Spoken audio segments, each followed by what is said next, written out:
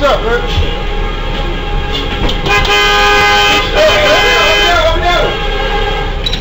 Hey,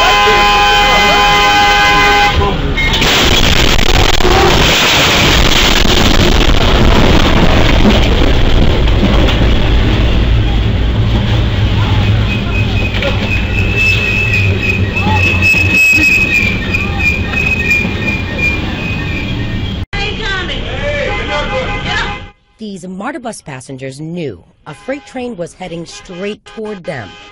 They heard the train's horn, and they could see that the back end of this bus was still sitting on the train tracks. As the train got closer and the bus driver didn't move, all 5 passengers got up and barely made it off. The bus driver was knocked out of his seat, passengers tripping over each other, desperately trying to escape. This man barely made it, but was hit with the bus door and knocked to the ground. One woman limped away, looked back at the train that almost killed her, and fell to the ground again.